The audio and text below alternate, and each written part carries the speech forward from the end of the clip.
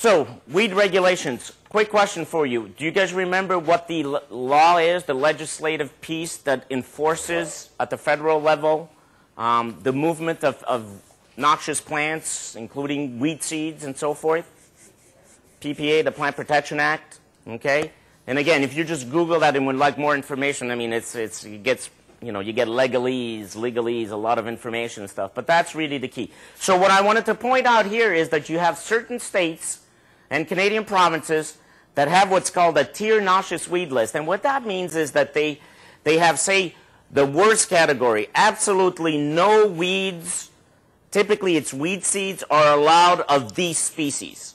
And the reason that they do that is, why do you think that they would put certain species in this really kind of the definitely do not, we cannot have these plants in there? What would be some reasons why that would differentiate one species from being in the, you know, do not allow this in to, yeah, we'll allow it, but at this, you know, level, at 1% of your crop seed could have, you know, 1% of those seed could be field bindweed, say. Why, or for some cases, absolutely not, nothing is allowed. You get even 1 or 2 seeds, you're in trouble. Okay, and this varies by states. That's why I didn't want to give you full lists, but I'll give you an idea. Anybody can tell me what would be some of the characteristics that you think would get legislators to think and regulators to say, no, that is not even at 0.5%, we want to see this thing. Josh? Well, I suppose different weeds are going to have different modes of reproduction and going to be different sort of threat levels. And some weed might come in and just sort of stay very sessile in the area, but others might just go. So kind of a lot of the biological, you know, components of the plant, okay? So things, if something's wind dispersed, that might be more of an issue, a plant like milkweed that's going. What other issues? What are some of the threats? Threats to what? Maybe if it's a designated invasive species, there's a problem to control that they know is a problem to control. Right. It's not an area, so it's a form of form. Okay, absolutely. And there's a federal noxious weed list. I'm going to try, I just printed it out, but I'll try to email you a copy of it. I mean, a lot of species are nothing that we probably have seen. But just to show you, none of those are allowed in the country to come in from elsewhere, and some that are here, they're undergoing eradication. Okay? So yeah, kind of this already being on the blacklist. So, but what other characteristics for other species that might actually still be here? It could be a weed that competes really well for the niche of whatever most of the farms are in the area. Okay.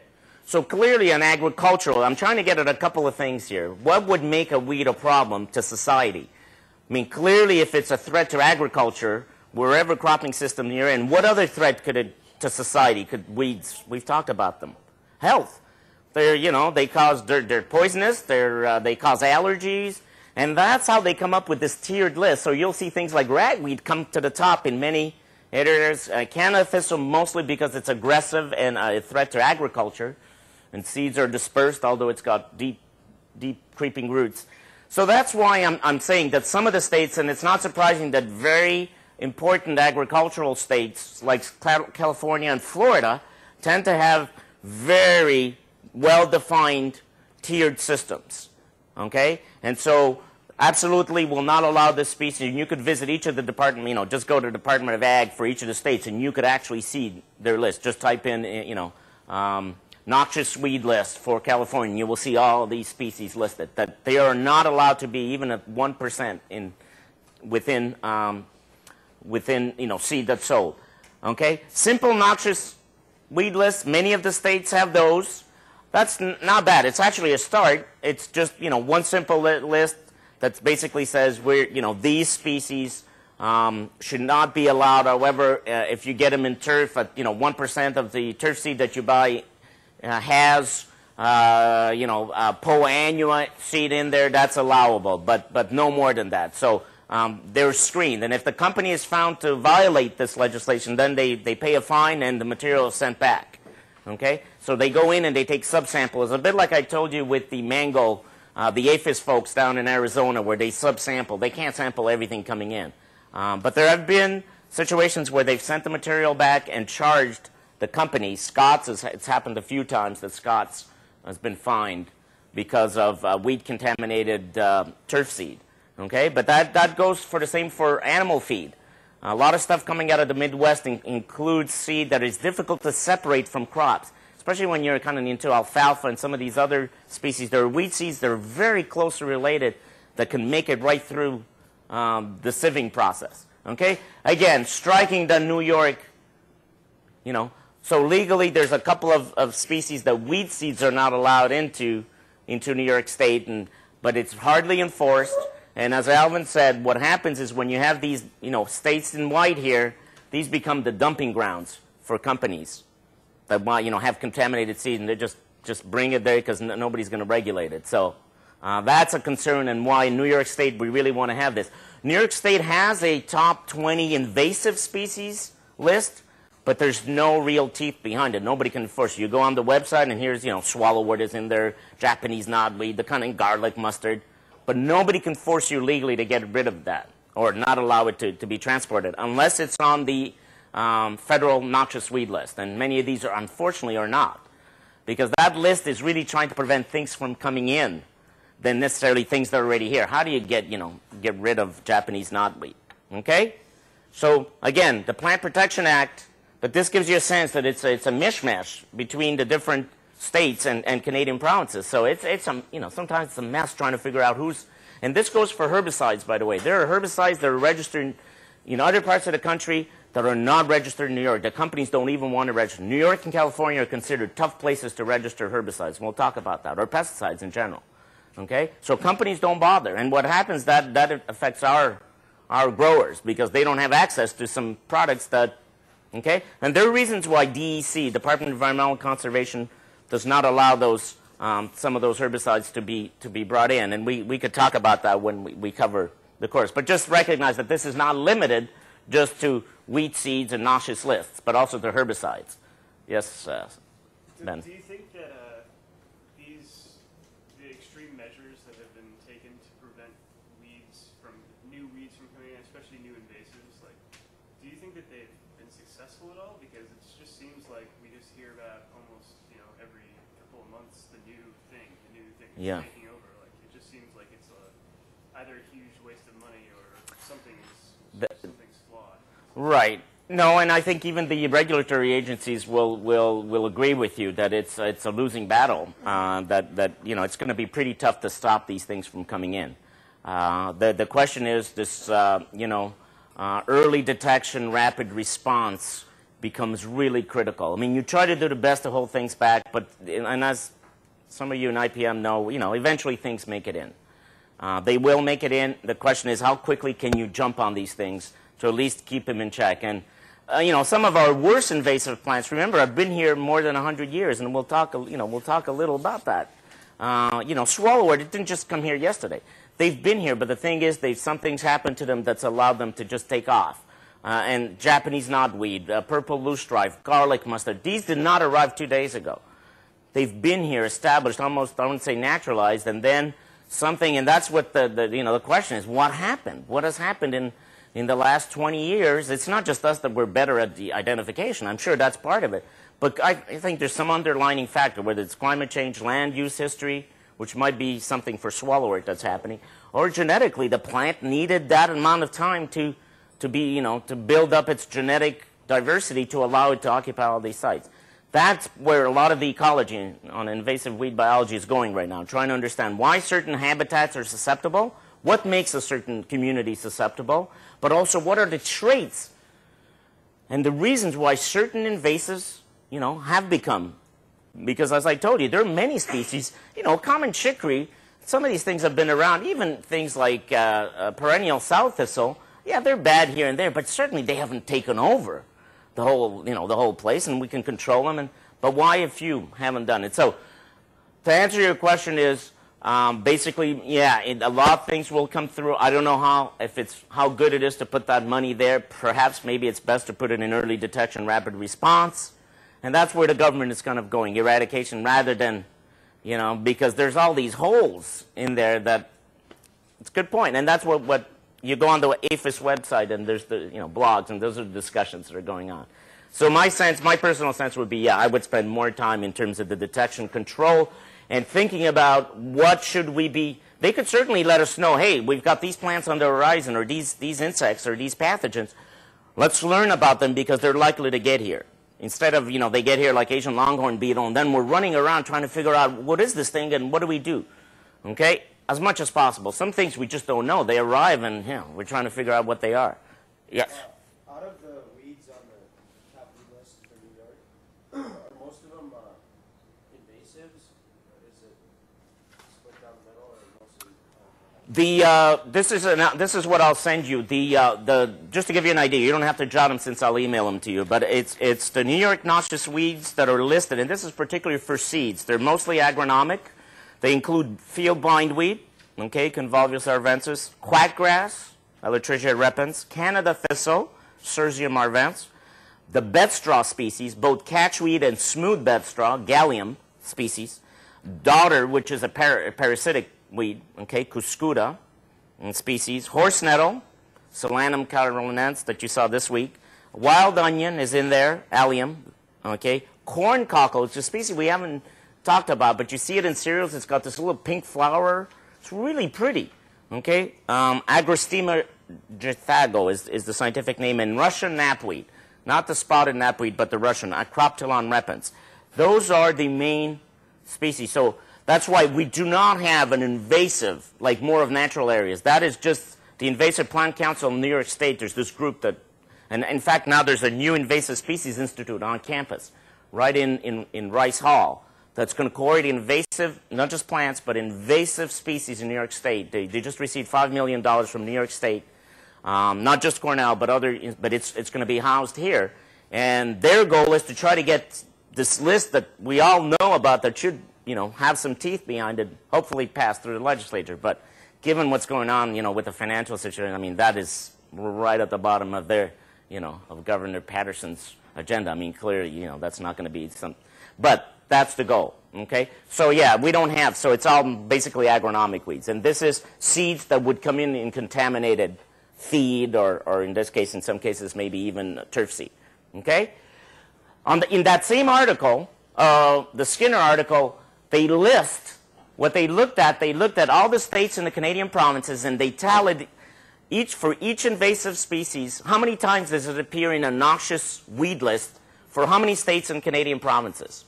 Okay, and the species that makes it to the top, okay, if you want to, who's the worst, worst of the worst is Canada thistle, on 33 noxious weed lists, okay, and what BCA stands for, I think it's the number of biological control agents approved for release in contiguous U.S. So it gives you an idea of where, clearly it's an important, how many biocontrol agents have been released. The article was looking particularly at what should we target? What are our worst agronomic and invasive species?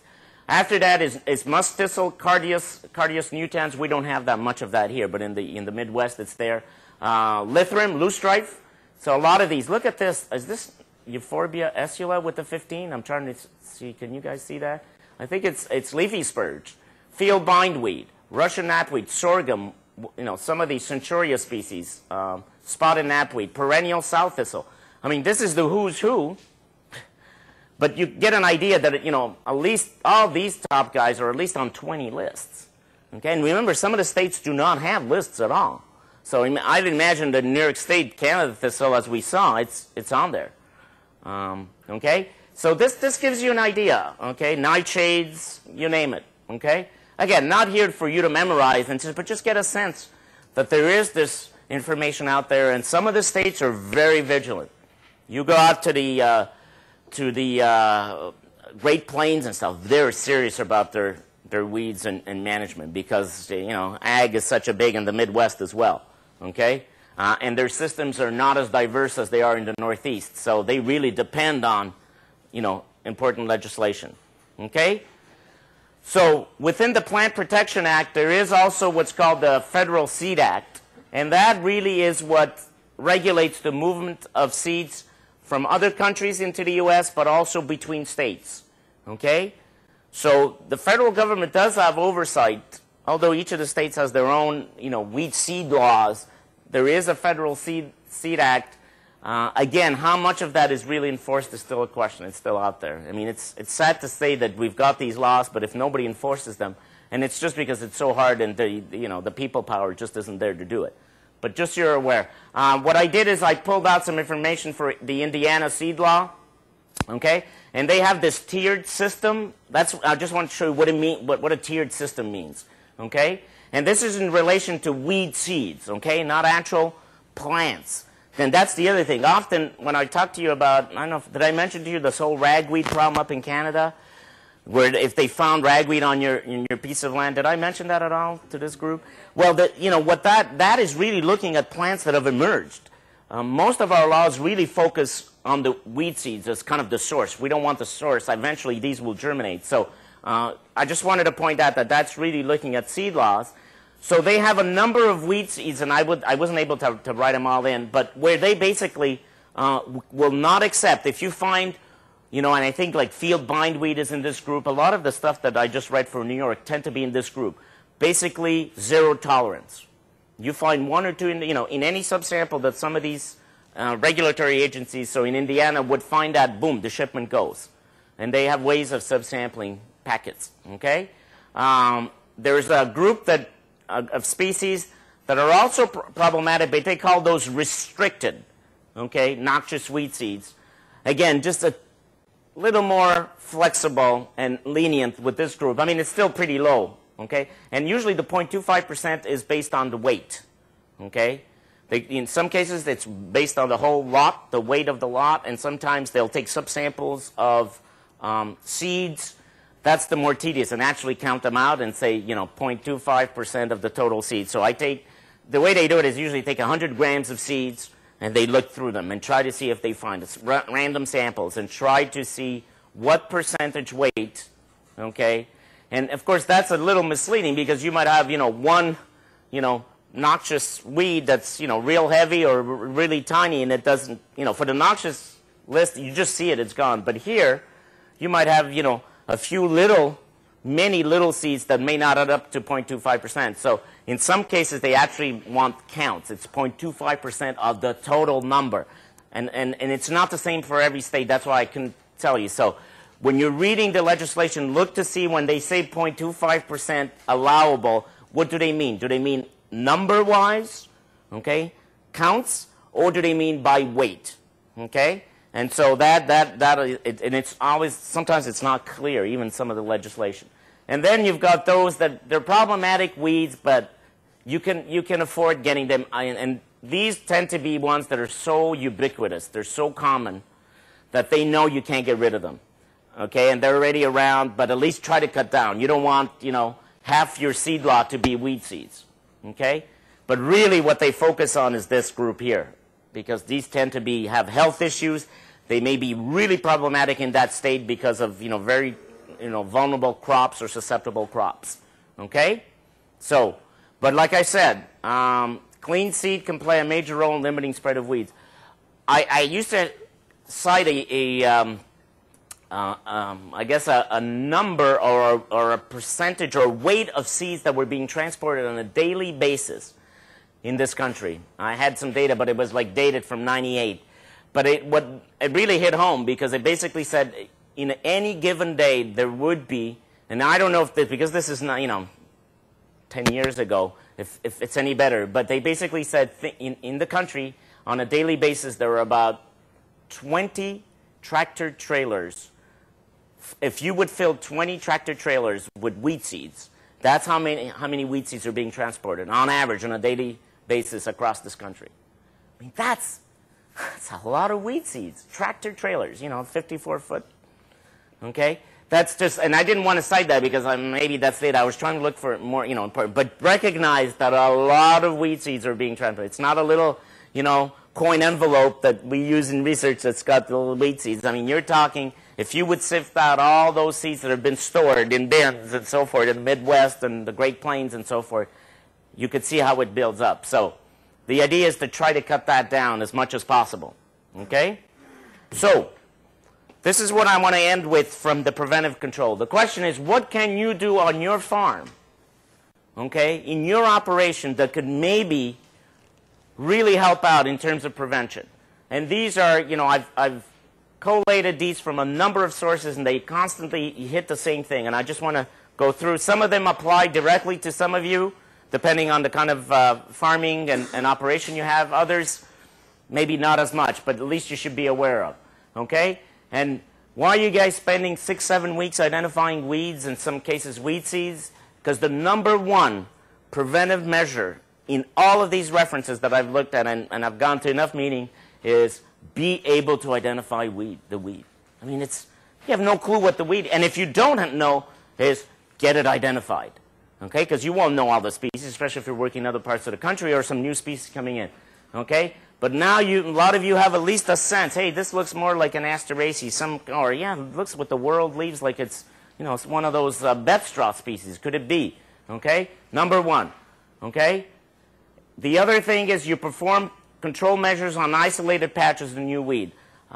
We talk about that in invasive plant ecology a lot, that if you've got a large infestation and then you've got small populations that are, little fires that are going off in different parts, you are better off knocking off those isolated weed patches than trying to manage this large patch, particularly if you don't have the resources and funding to do it.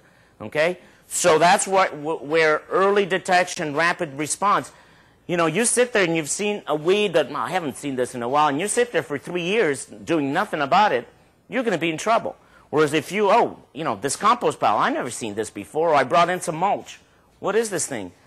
You should jump on it. Okay? And then when I work with growers, that's one. I go to the manure piles, I take a look around, where they're carrying stuff, and I always ask if they're boring equipment, especially out of county, in some cases out of state. Say, take a look at your machinery, your combines, especially now that you have these custom, folks that are going from state to state. They are bringing stuff. You open up one of those combines and you look inside, you should see how many seeds you would find. There's an article that was published. Just, who's going to open and clean it out all the time? No, it's too much work. But they actually took one apart, and the number of weed seeds it was from the Great Plains to the Midwest was just horrendous. And if any of you are interested, I could give you that article. It's a kind of popular newspaper article, but it was really neat. It really kind of shows you what's being carried. So, okay, again, they may get in, but at least do your best. Okay, effective weed management in the crop. I mean so if something's brought in manure and you're spreading the manure on your fields, if you can at least manage and control those populations, then you're better off. If they're just sitting there growing in new species, then you're going to be in trouble. Okay? Control late-growing weeds and survivors before they set seed. I would say this is probably one of the things that most growers don't do, most gardeners don't do. So at this time of year, most of us are starting to think about going indoors. We don't want to be outdoors. You should take a look at some of the vegetable gardens around if you get a chance, some of these community gardens. Take a look at the plant, the weeds. Crabgrass is setting seed. The foxtails are setting. It's like the crop, well, July, they're all gung-ho, May, June, July, and then, okay? For growers, so many other things to do. They've got to harvest. They've got to, and they're not going to, if the combine misses a plant because it's this tall and it's got weed seeds, that just happens. And you understand why they can't do it. But this is big. You're preparing for next year, okay? The legacy of this year is going to show up next year, okay? So as much as possible, think about that, okay? Take care of burying seed by cultivation, okay? We know, okay, you can bring things down, you can bring them up, but if you're stuck, you're better off, moldboard plowing them under. And maybe next year, not moldboard plow again, but do some shallow cultivation. So those guys stay, a foot to a foot and a half deep. You're not bringing them back up. Okay? So this is what I usually tell growers. If they have a really bad year and a part of a field is really badly contaminated, a lot of weed seeds have fallen on the ground, I tell them that usually if they should probably moldboard plow that section.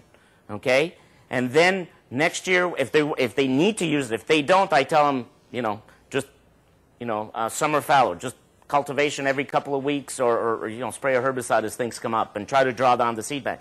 If not, a lot of them say, I can't afford to just leave that, 2 acres or 5 acres or whatever, barren, what I tell them then is when you plant and when you cultivate, do some shallow spring cultivation or disc harrowing, i.e. keep those weed seeds that, they're high numbers that you've plowed under, leave them there, and just whatever's on the surface might come up, but you're not going to get this whole big flush.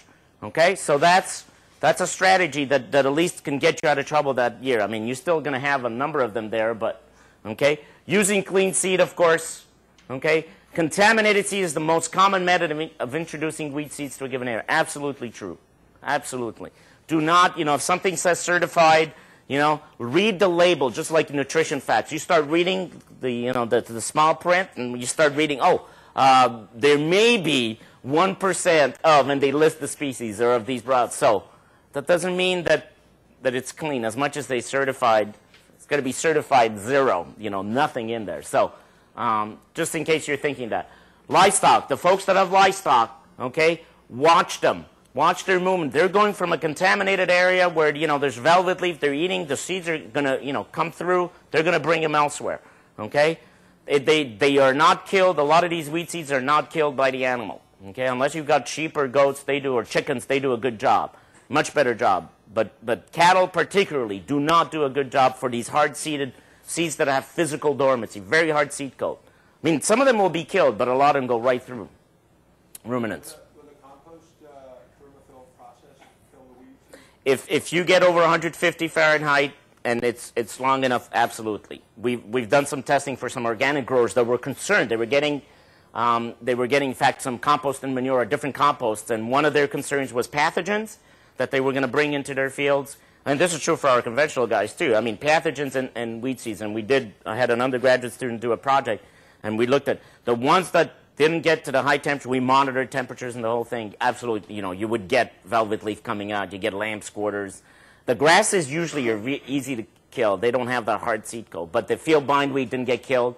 But those that did a good job, they aerated, turned it over, and got the really nice seed. Yeah, and the pathogens too were not, which is really, so it tells you that, yeah, if done properly, absolutely, it's a great way to do it. Okay, and that's true too of vegetative structures, so rhizomes and so forth. Because one of the concerns, they had some Canada thistle creeping roots, and they were worried that we're going to throw that in there too, as they just where they had the compost pile. Actually, there was Canada thistle, and we tested, and nothing came out. They were dead at those high temperatures. Anything less than that, you're going to get some escapes, and that's a concern. Okay? Particularly, People coming together, we heard last year that there were laws that were going to take effect they had already taken effect for dairies that were over, I think it was 500 head of cattle, and they were talking about implementing it on the small dairy farms now, such that people had to do composting, or they just couldn't do the manure management the way they were. right. Which now introduces this whole compost enterprise into the state, and if somebody's not doing it right, Right. Oh, yeah. then we have problems. So are there steps being taken from a weed control standpoint? Is that built in? That was- Say that compost operations have to be done in a particular way for you to sell it? Right. The last I had seen it, and this was through the Cornell Waste Management Institute, that's right over here in Rice Hall, they were in the process of putting in that kind of the regulations. And they had asked us for some of the data we had collected, and their folks, because there's some individual companies, specific companies that do the testing for pathogens, for weed seeds. Whether now that it's been implemented, I am not sure.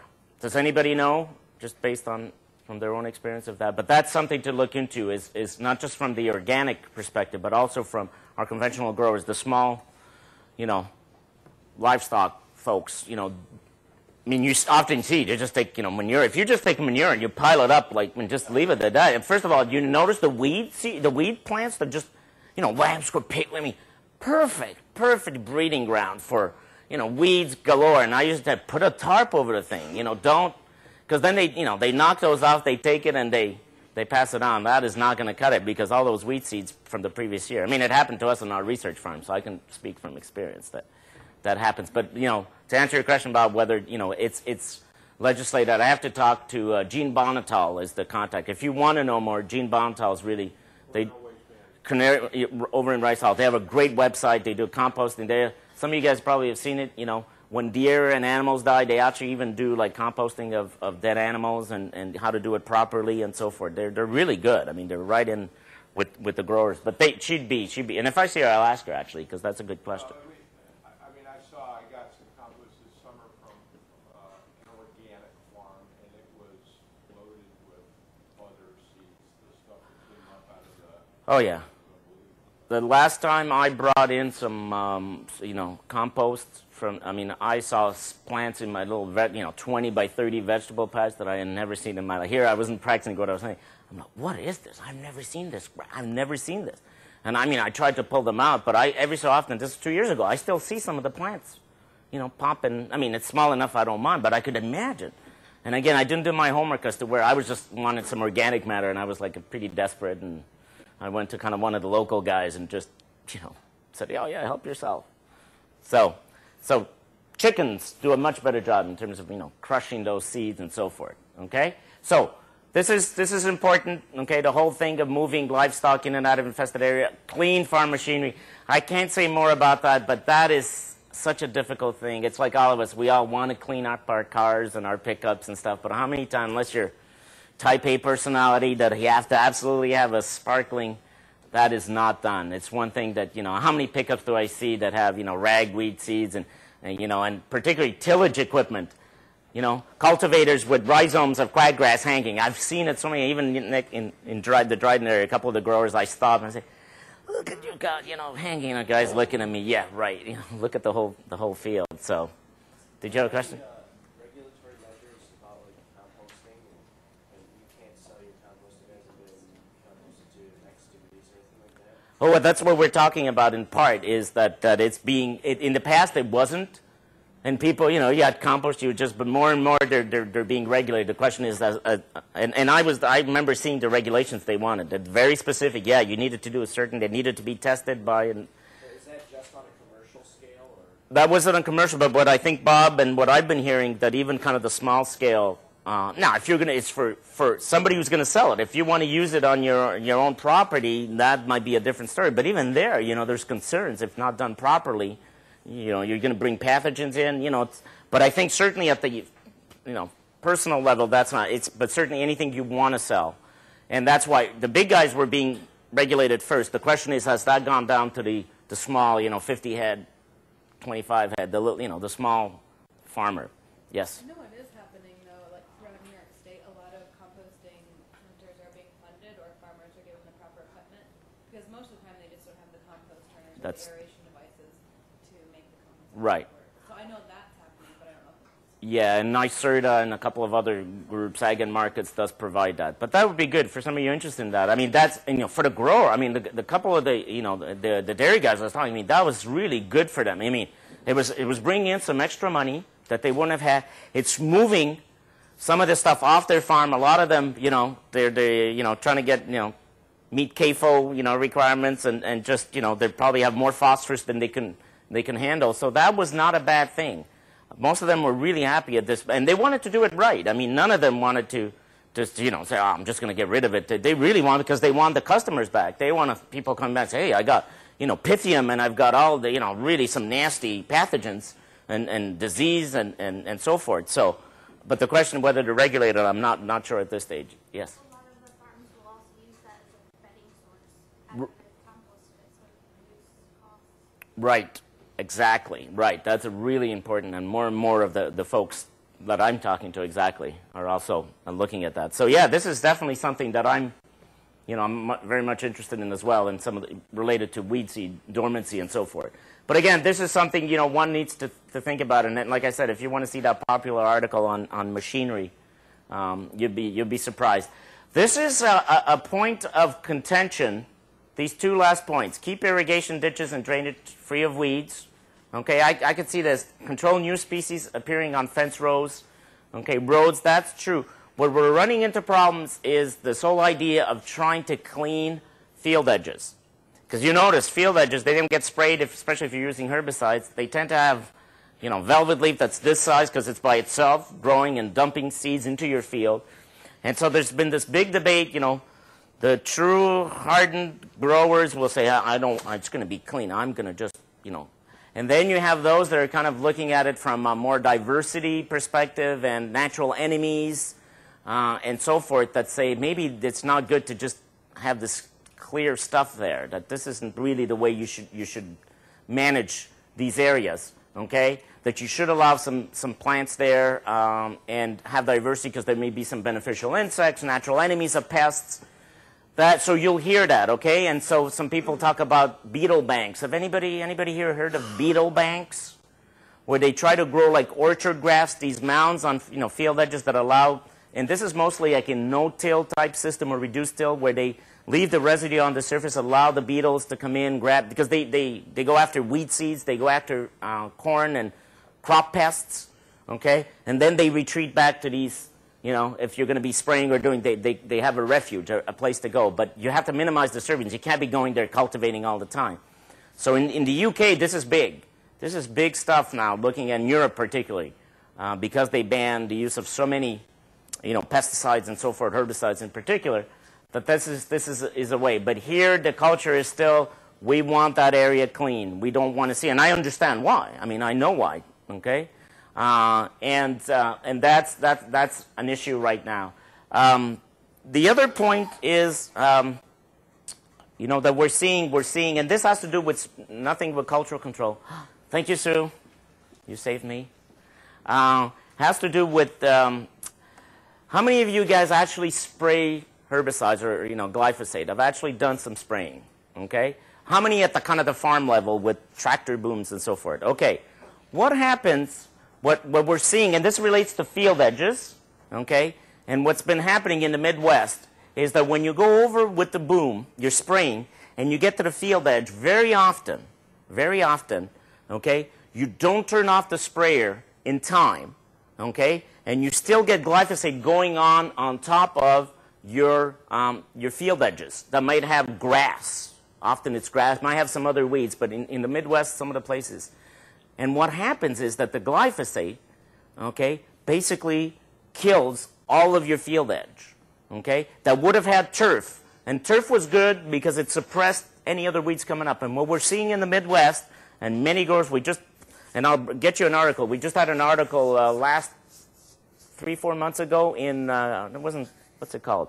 Midwest Farmer, or one of the popular Midwestern farming journals on this issue. What happens is that we're finding out that giant ragweed, okay, Ambrosia trifida, which is the main ragweed problem in the Midwest. It's not common ragweed. It's the Ambrosia remisifolia. Is that it's first taking over the area wherever the grass was killed. So and then what happens is that it's not really controlled well by glyphosate. And then when the folks are combining or they drag, okay, the ragweed seeds into the field. And there's a PhD student here at Cornell that's from the Midwest, and I was hoping if he comes back in time, he's harvesting his fields in Iowa. Comes in time, some of you may know Clay Mitchell. I want him to talk to you a bit about that and show you. He's really on top of the game. And we have some digital satellite imagery that really shows the strips coming off of the giant ragweed. And that is the #1 problem right now in the Midwest. Indiana, Iowa, okay, Ohio. And it's, again, the reason that I thought of that was this whole field edge issue, okay? In that case, we're wiping out a competitive cover because our spraying is not just as we turn around and the nozzles. And so he's been working with John Deere and other custom applicators to do a much better job with the nozzles in terms of on-off. And I want him to show you a video that he took to the music of Chariots of Fire, of this spray rig going over, hitting right at the field edge, boom, turns off. Not a drop comes in, passes over, and it's all GPS, GIS driven. Okay, really, he's into the high-tech stuff, so I'm hoping that he's going to get back in November after his harvest. At least get him in for half an hour or something to talk to you. Okay, but that just to tell you how important. So you'll have folks that will argue that you need more diversity in field edges. You'll have others that say, no, we need to wipe them out. But the concern is that if you wipe it out and you don't have anything there, you're likely to get a major weed. And so now we're getting glyphosate tolerant. I don't know if it's a resistance issue yet, but tolerant giant ragweed, which is a big problem. How many of you have seen this plant? If you go, I mean, this is, it's serious. Okay? So, with that, I'm going to end this part of prevention. Okay? Again, it's often not talked about much, but I think more and more we need to be thinking about it. Okay? So, what I'll do is, I was able to get these in time. So, this is managerial control. We're going to get into, okay, crop rotation, intercropping. Okay? So remember what we're doing here. We're building our management toolbox. Okay? That's the way I look at it. Okay?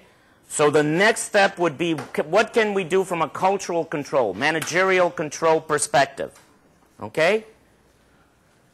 So cultural control of weeds, and I've separated from this category mechanical weed control. I want to have 1 or 2 lectures specifically on mechanical, because from a weed management perspective, that's big stuff. Okay, and we can talk a bit, and I want to show you a video at some point, a DVD of some machinery that's being used. But for the next class or two, I want to talk a bit about managerial control, also referred to as cultural control. The two terms are synonymous. So if you hear that, or ecological management, okay, I want to talk about the basic principles. Okay, crop competition, which is so important, and yet, you know, we got to work with our plant breeder friends, that this needs to be, you know, bred back into our species. And I'll show you an example. And then, certainly crop rotation. I mean, I think that's very much an important component. And then particularly intercropping, relay cropping, cover cropping. All these terms, I hope by the end of this lecture or the next lecture, you should all be familiar with this if you haven't picked that up, okay? There are a couple of neat books. They're not on reserve, okay? But just if you want to know more about ecological management, Matt Libman, who's at Iowa State, okay? If any of you are thinking of doing graduate work in sustainable ag and stuff, Matt's like one of the best folks you can go to, okay? And there's a book that Chuck Moeller, who's in my group, was a co-author, called Ecological Management of Agricultural Weeds, and I think I do have a copy of that on reserve, if any of you are interested in the non-chemical control. Okay? So, what we're going to talk about today is this part right here. Okay? Next day or two, and then when we move to tillage and mechanical control here. And so I'm just trying to show you a schematic of where does this all fit in, and how do some of these factors influence wheat community. And remember, think about it as a community, not just an individual species. Oh, I'm trying to control velvet leaf and soybean. Think beyond that, okay? And things that are going to be important in cropping practices that are under the cultural control category are things like the variety that you use. This is so important, particularly for vegetables. The variety. We have some varieties tremendously competitive, snap beans. We have others that are just terrible. Knowing that is important, but there's going to be trade-offs, because you would say, well, why doesn't everybody plant a more competitive one? There's going to be some trade-offs, and that's what we're trying to think about. The sequence, kind of rotation, spacing. Spacing is extremely important, okay? So what do you guys think from a spacing, row spacing perspective? Do you think narrow rows or wider rows from a weed management perspective? Forget about the crop. From a weed management perspective, what do you think would be the more favorable, or the one that would give you greater suppressiveness of weeds? Narrow. Okay? We can't always do it, because our equipment might be just fitted perfectly for a 30-inch spacing, and sometimes we can't do that. But I'll talk a bit about that, how we can do that. Seeding rate. We can talk about that, you know, and again, we remember the law of constant final yield. There's only so much more you could be seeding and not get anything in return, because the curve flattens out. But you could still do that. Okay, duration of cover, okay, cover crops and fertility. Okay, don't feed the weed, feed the crop, is kind of the way I always think about it. Okay, and all of these factors are going to influence on biological factors. They influence the competition and so forth. Okay, and the tillage practices tend to, not always just that, the physical factors of the soil, that then combined with herbicides, if this is a conventional system, okay, would lead to a new community, okay? If you're an organic grower, okay, basically this part disappears, and you've got your community. And depending on the crop, everything shifts. That's why it's a community changes. You might have 1 or 2 dominant species in each of these communities, but they're typically very varied, okay? This is long. You don't have to all jot it down. It's all in your notes, here and there. I just put it together in one, okay, category. So don't freak on me here, because I know this is, I mean, if you were doing a PowerPoint presentation, remember, you guys would get hammered on. The folks in the IPM that have to do the project, do not do this. LOCI's going to just, too much words, too many slides. And it is too much. I could have even broken them up. But I just wanted to throw them so you get to see here. So here are some of the principles. Many of them, you guys are aware of them. I just want to make sure you have them. At least you. A vigorous, well-adapted, well-managed crop is the least likely to be impacted by weeds. Absolutely true. You got a wimpish, diseased, plant that is not getting enough fertilizer, or just is not, you're going to be in trouble. Many common practices are performed principally for purposes other than weed control. Okay? But they can have strong impacts on weed communities through time. Okay? That hurts me as a weed scientist, because I always think everybody here thinks and lives weeds, but you guys know better. This is, you get out of this class, you're running off to another class, and you got to think about other things. But when you do this for a living, you kind of think everybody sees this, So can you give me a practice, okay, a common practice that's performed that we often see in ag, but it's not really from a weed management perspective that's important, but that would impact weeds in a significant way? Crop rotation. Why is crop rotation? I thought crop rotation was to keep weeds off balance. When crop rotation came in, it was not to manage weeds. It's for fertility, soil fertility.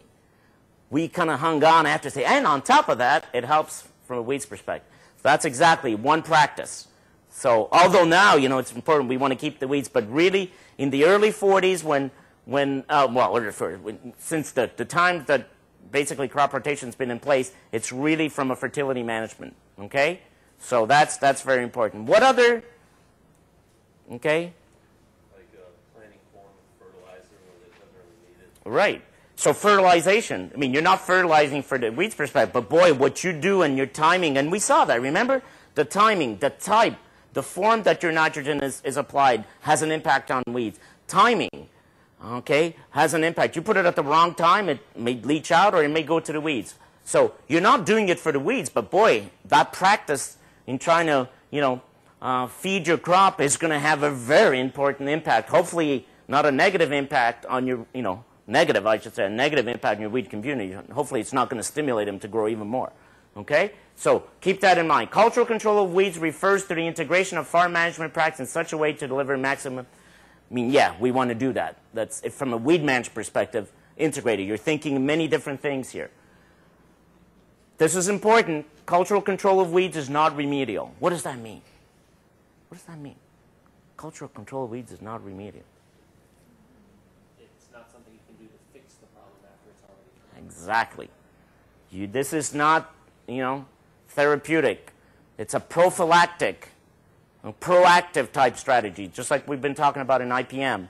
Okay? You got to think ahead of time and say, okay, I need to rotate crops. Let's say I've got a grass problem here. I need to move to a dicot crop, or I need to move to this competitive crop, and so forth. You don't see, I've got a weed problem.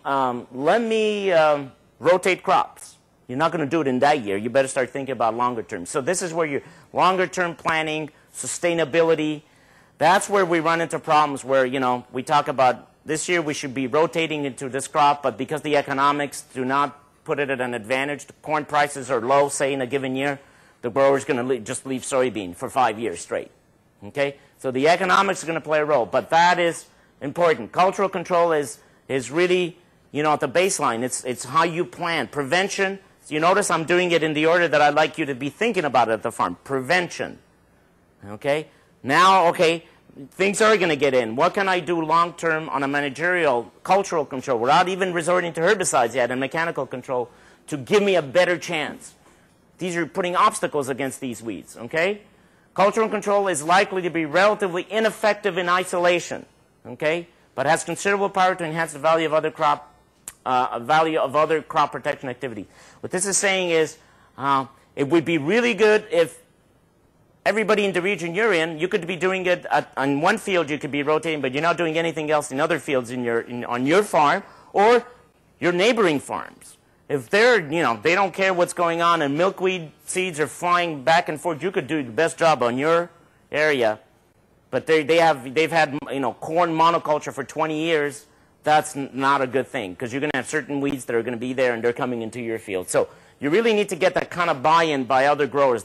And usually most growers do rotate, in this area. That would be something that's usually done. Okay? Cultural control has considerable value, you know, in long-term strategy for weed management, okay? So especially this whole sustainable use of resources and management, okay? But it's long-term. You're not going to get the returns right away, and that's hard for people because they want to hear, you know, with a herbicide, you put it down, and some of them, like paraquat, in 2 days, you see the weeds gone. And you'll see it in lab. In some other herbicides, within 2 weeks, it's gone. This is years. If you plan it properly, you do the right control. Not everybody has the time or has the focus to do that, or, you know, the land area. But think of it as a long-term strategy, okay? So the way I kind of think about it in your, you know, your situations is hopefully a lot of you kind of have an idea of where you want to go in your, you know, career-wise, professionally. What, if I would tell you if the world is great, and that's what I tell my advisees, you know, if the world was perfect, like where would you be once you're out of Cornell? Where would you be? Would you be in grad school? Would you be working or leading a, you know, company? Would you be a business related to farming? And so that's kind of, to me, you know, what are the things you can put in place, like prevention, okay, to help you get to that longer term. If you come to me and you say, my main concern right now is to get an A in the weeds course, there's nothing wrong with that, but that's short term. You're trying to make it, and you have to do it. But I'm going to be talking to you about, well, what about other courses? Have you taken these courses that could really help you reach it? Okay? That's not to say you don't, you know, the moment you have to live now. You've got the prelims, you've got the exams now. But you need this longer term. You can't just be doing, oh, I'm just trying to survive, which we do. Survive, you know, prelim here, I've got the prelim there. And then you step back and you, oh, okay, I think this is going to lead me to this career. Okay? That's what this is. It really takes more longer term planning, you know, you sitting back and saying, yeah, where am I going with this? Is this going to be helpful? Okay? And unfortunately, just like we do in our personal lives, in ag, it's the same thing. We're concerned with this year. Now, I've got the weed in there. What do I do? Okay?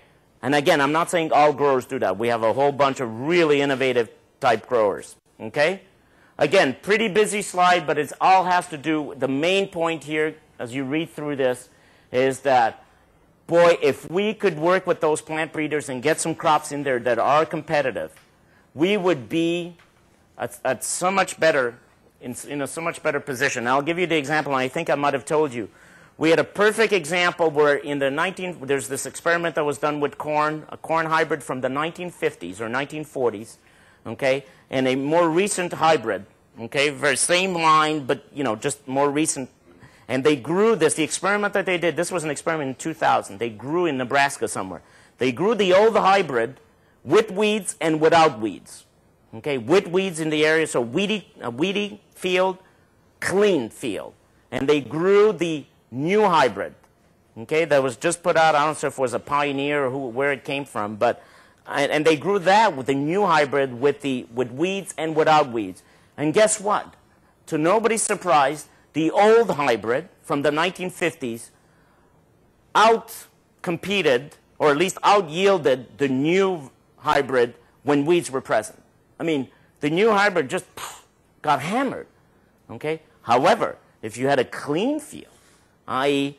the new hybrid in terms of its yield potential just blasted the old hybrid, okay? So all of these new hybrids coming in, they're not being, you know, and it's changing, but they have not been bred for competitive ability.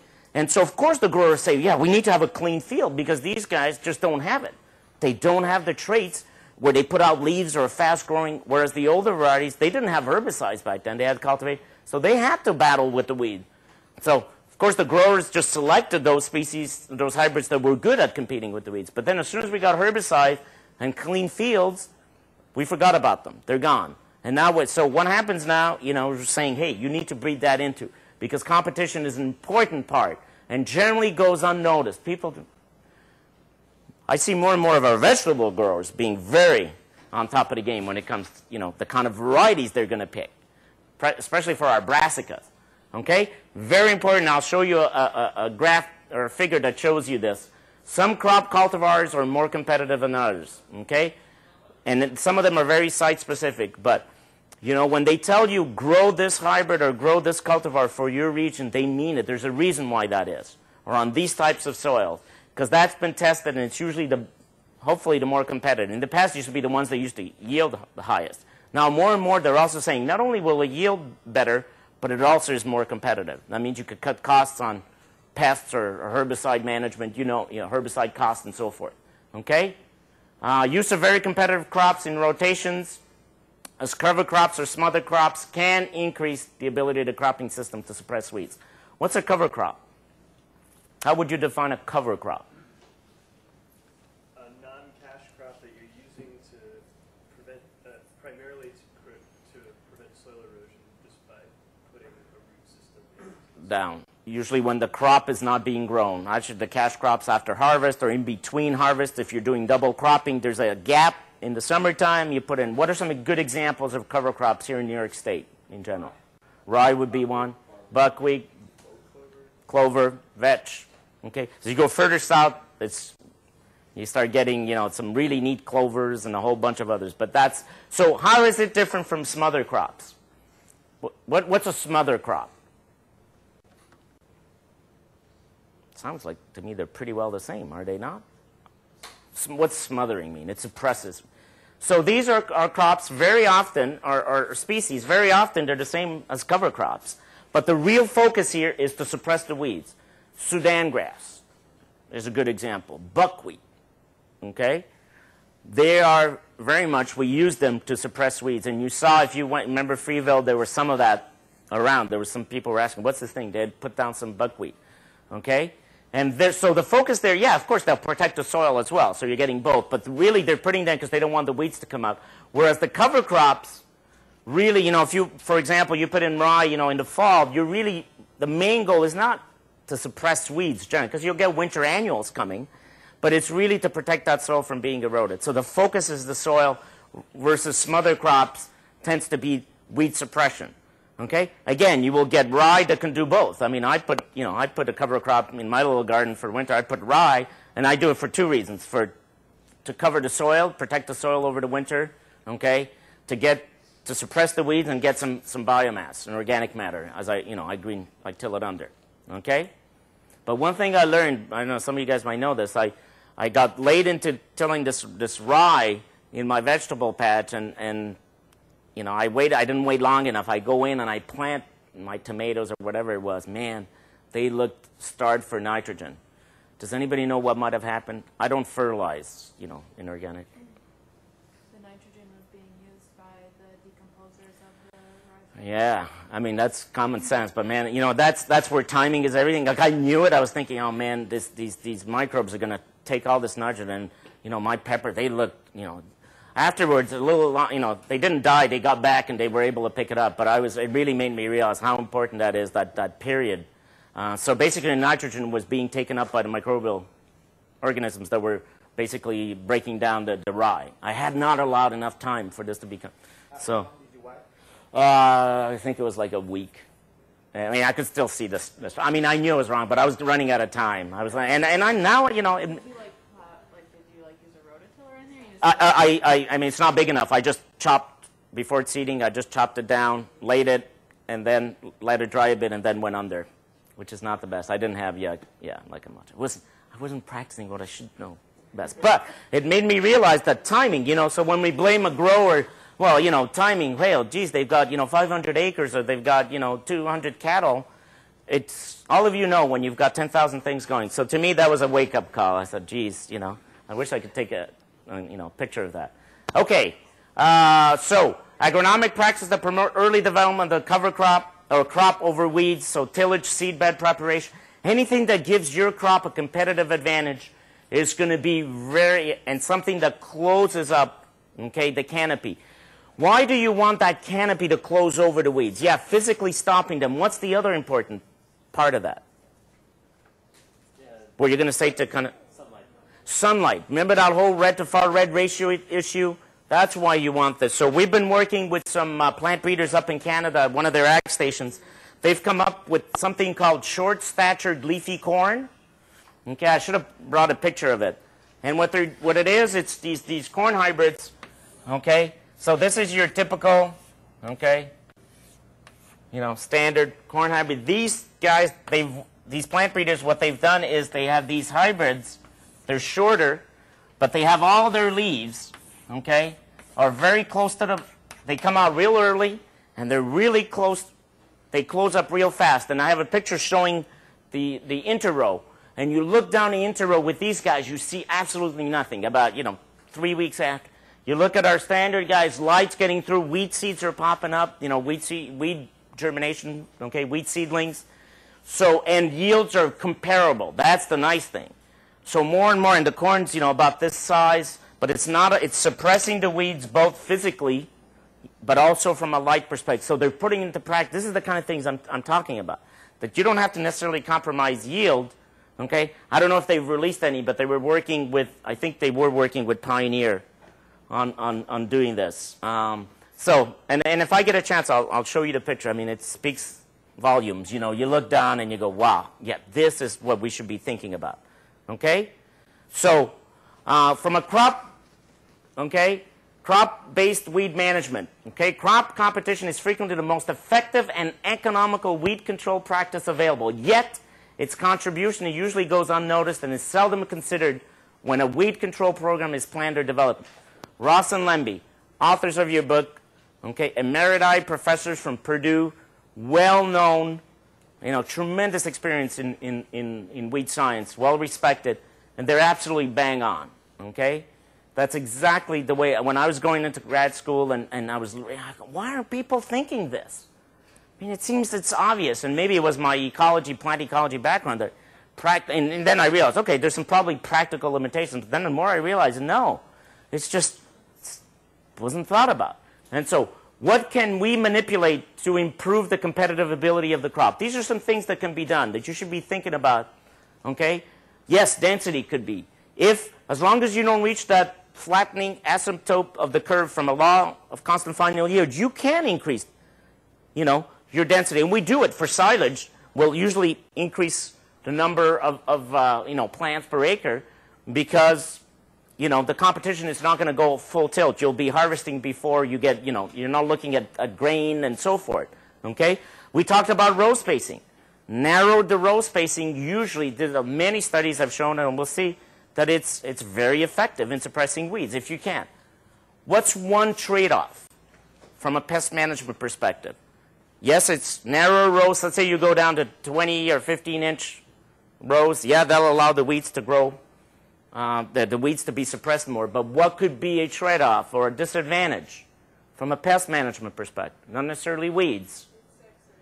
Pathogens. The conditions are a lot more humid. They're just more favorable to pathogens. We like, as growers, we talk about we want aeration, wind to be moving.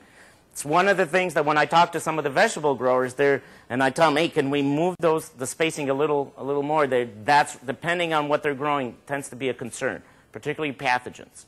So, and I understand that. I mean, that's where you have to balance things out. Crop genotype, okay, related to how competitive is that, or, and planting date, okay?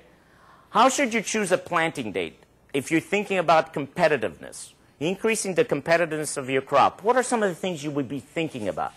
Let's say next spring now you're taking over the family farm, or you've just been hired to run a farm, and you're thinking, man, okay, let me see what I remember from Tony or the weeds course. What should I be thinking about? Okay, so try to get something there. What could be some other strategies? So you probably want to plant out of sync with the winter annual seeding time. Okay. Okay. So yeah, I mean, you're trying to do that. What else could you do? I mean, related. You could do it early. What could be another strategy? You could wait for soil temperature increase so you could get better germination faster growth. If you could delay your planting, and again, in New York State, upstate here, we always take a chance because our window of opportunity is so narrow, and it's usually, you guys know that, what is it, May, June, July are our wettest months in the Ithaca area. Wettest months. And that's when we need to get, particularly May and June, over 3.5 inches, okay, on average. You don't get that in many other places. I mean, so you know that in a given year you may not make it. And so to tell a grower, delay 2 weeks, because and if you remember one of the graphs that I had out of Iowa that said, hey, if you delay it, this is what happens. You get 90% of the velvet leaf that will have germinated. And then you could put your crop in, wipe them out, then you could put your crop in. But that is a strategy. You need to, to balance it, okay? But I totally agree with what Joe says also, is that we have some growers, and I'm sure some of you guys know this, that I see, getting the corn in so early, and I know why they're doing it. I know from a temperature perspective it doesn't make sense. The corn is going to sit there, maybe rot, although it's got fungicide on it. They're doing it because they have so many other chores to do, and they have to get that in, okay? But very often the corn is not going to be at a competitive advantage, okay? And if you would just plant it a week later where that soil is really warm, and I see this in vegetables a lot, and I see it on my own. I use my garden as a kind of a little microcosm. And years that I've delayed it as much as possible, again, I'm not in it for the business, so maybe I don't have that pressure, but I put in stuff that is really when it should be put in, like the eggplants and tomatoes.